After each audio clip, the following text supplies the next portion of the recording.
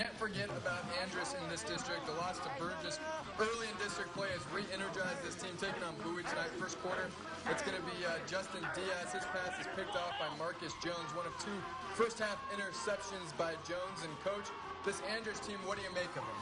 I'll tell you what, they're a very talented team, but, you know, Coach Woodruff did have a challenge to get the team up because Andress is not used to losing in this district. They're used to being on top all the time, so you still want them to play at the top performance, but they've got to overcome and put the game of Burgess behind them and look to bigger things this year. Eagles capitalized off that turnover with the Jeremiah Toski touchdown run, and then later in the quarter, it's more Toski, only this time he's going to burn you with the arm. Cameron Rice with the touchdown reception.